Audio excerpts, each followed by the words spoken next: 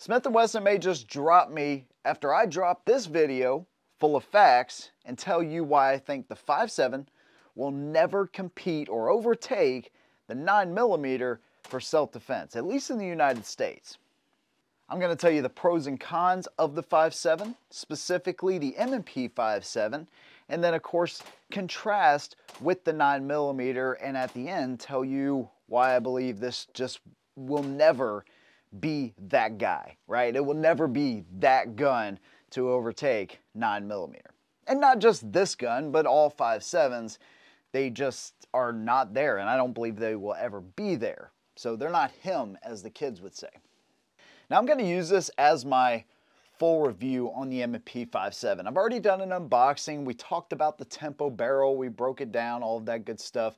Let's walk around the gun here really quick, and then we will talk about some of the advantages of 5.7 first. So of course you have a threaded barrel. You have their new slide serrations, front and rear here.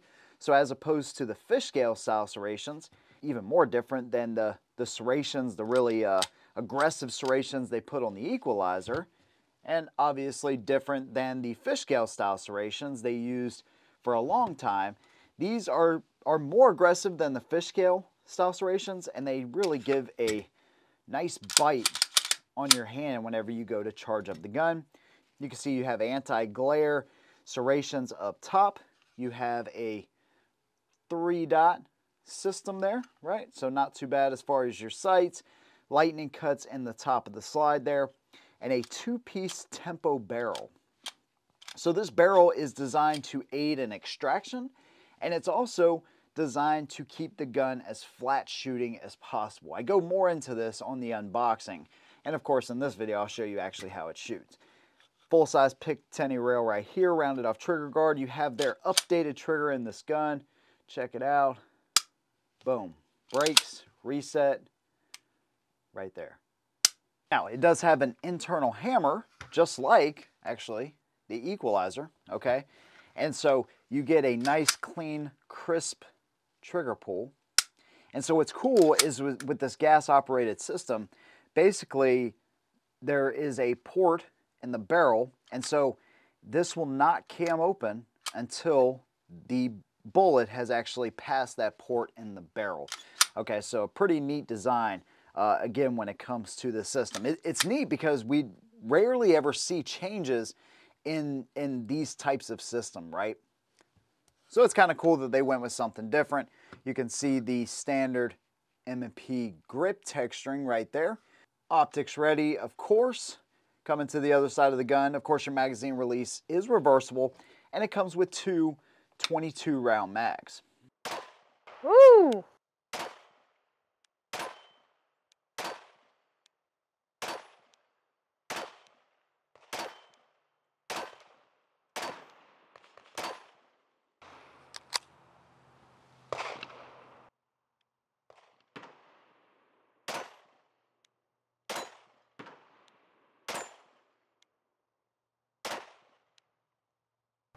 I'm gonna chance it. Oh! There you go. I clipped it.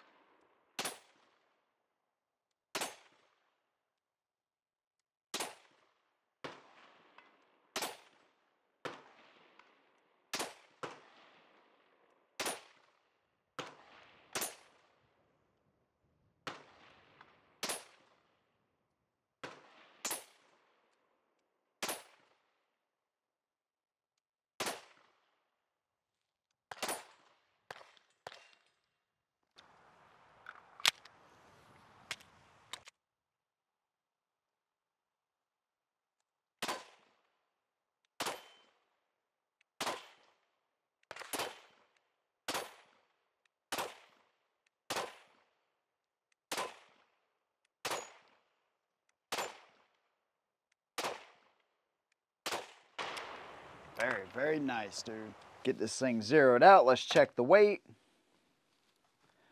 1 pound, 10 ounces. That, of course, is unloaded. If we compare that to the 13 round magazine that's in the Equalizer, empty, right?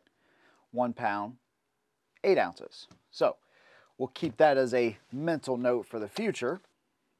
And that leads me into my first pro on the 5.7 is when we get to the range and you see how flat shooting and the low recoil that the 5.7 actually offers.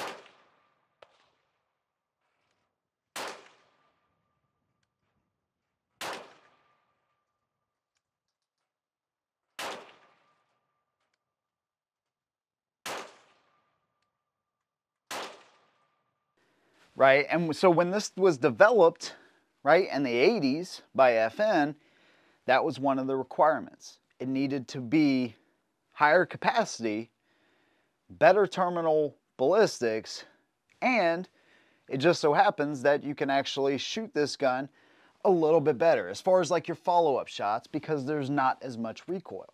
Another pro is the fact that you can get so many rounds into the magazines, right?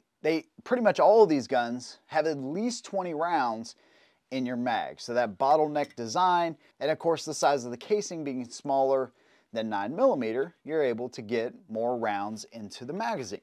So capacity, flat shooting, great follow-up shots should lead to great shot placement as well. If you have somebody that's more timid around firearms, you want to introduce a new shooter to this as a training tool, as a self-defense round, you know, it's generally got a pretty fast FPS, although there's some 9mm loads that could actually be faster than this.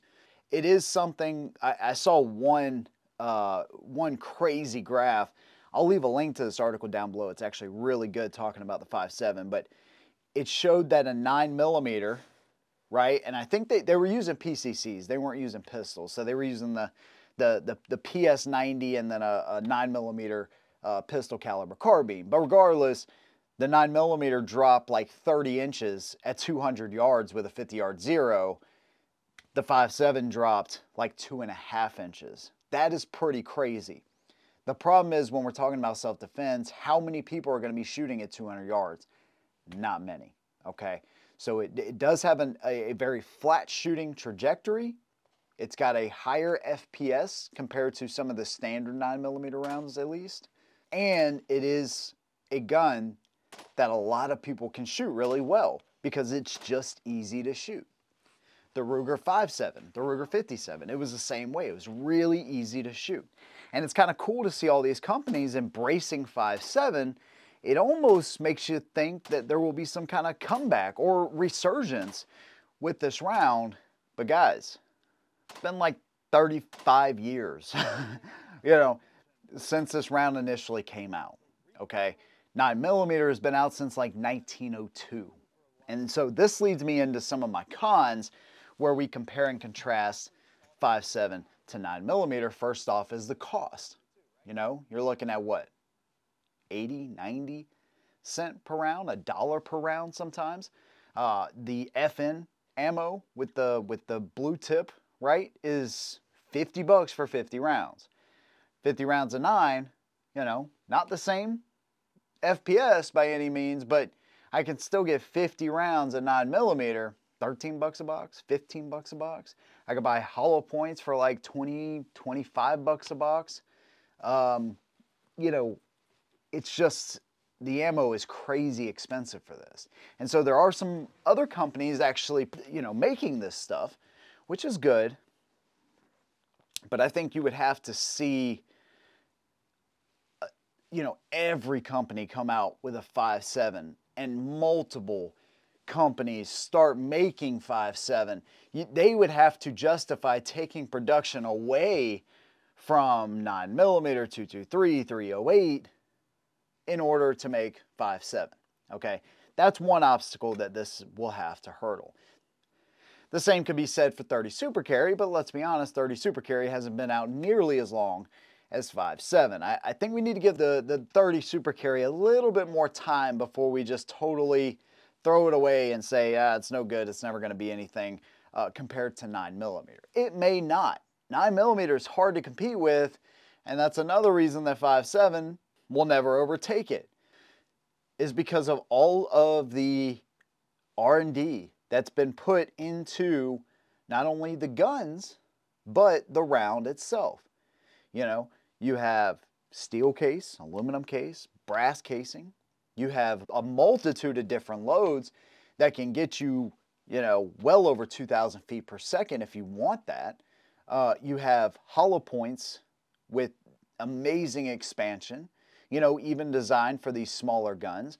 That's another thing. All of these 5.7 guns for concealed carry purposes, or, you know, just carrying, they're all larger. So although it is a fairly light frame, we just saw, you know, it's like 3 ounces heavier than this one, and it gives you more rounds, but I can carry a smaller gun that's more comfortable and still have 13+1 in the pipe of 9mm, expanding hollow points at that. Now, will the energy loss in the 5.7 make up for the expansion in a good hollow point? I don't know if it would. I mean, I've seen in that same article, there's about a 66% energy loss from here to here. Now, if you have good shot placement and you obviously have plenty of rounds, well, I don't think that it is absurd to think it can be a good self-defense round. But you have way more options in 9mm. But look, it has the advantage, what is it, 125 years now or something like that, compared to, you know, 35 years or something. So, you know,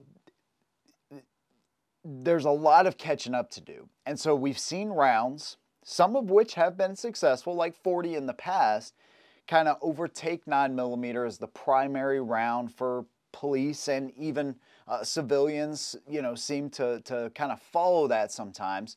But now we're seeing a resurgence, and we have for some time, in 9mm because of the advancements and the R&D that's been put into the 9mm round.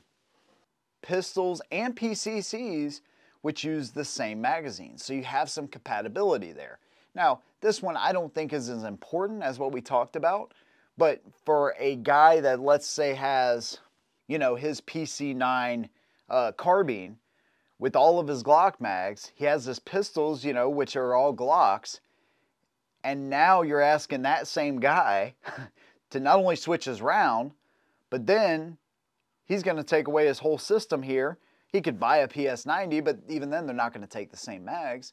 You know, so there's so many advantages here that you don't get here. And let's be honest, man, although this is a soft shooting gun, and when it comes to the examples of 5.7 that I've shot, which is kind of limited, but still, I've shot the Ruger 57, the M&P 5.7 now, the Diamondback 5.7 pistol that we did a few years ago. It is a cool round. It's a fun round. And this one, as far as a pistol, is so freaking soft shooting. Nice set of sights on it. Everything I love about M&P is wrapped up into the 5.7 round. There's no way, after this much time, is it going to overtake 9mm. I just don't see enough companies taking the leap and saying 5.7 is the way of the future, and we're going to take production away from our 9mm, our best-selling round, to make 5.7. I just don't see that happening. It would take too many companies, too many ammo manufacturers to jump on board, really drive down costs, consumers actually buying them in order for all of that stuff to happen. And I just don't see it. This thing has its place, like I said, as a training tool. An expensive training tool, but a training tool, a good training tool nonetheless. The M&P 5.7 overall, if I had to grade this thing, if we're just doing a regular review on it, for a 5.7 pistol, this thing is like a 9 out of 10. Threaded barrel, freaking slide serrations, the sights are amazing. Because of the shape of the cartridge, you have this wide yet slim grip. So in my opinion, even with my smaller hands, reaching the trigger because of the way they've set it. They've set it far back enough to where even if you have smaller hands, you can reach the trigger with this wider grip. So they've done a really nice job, and this is a fantastic shooting gun. There's just too many obstacles for this to overtake 9mm as a good self-defense round. So if you're going to buy a 5.7, I say keep the expectations to maybe a great self-defense shooter for you. But also remember, you're going to be spending a heck of a lot more money training with this than you will a good 9mm. And you're going to have a bigger gun to contend with if you're talking about concealed carry. Those are the pros and cons as I see them, man. I'd love for y'all to jump in the conversation. If this is something that you enjoy, consider subscribing to the channel. Drop me a like. If you want to further support what I do, you can do that on Patreon for as little as $1 or join this channel right here. Big thanks to you guys. See you in the next one. And as always, hold them down.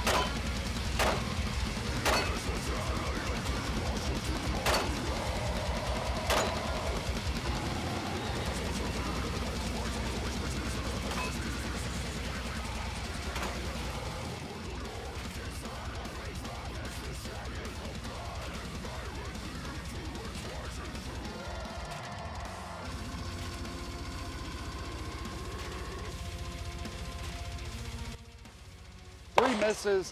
That penis target is just swinging away. Let's get the competitor and try that one.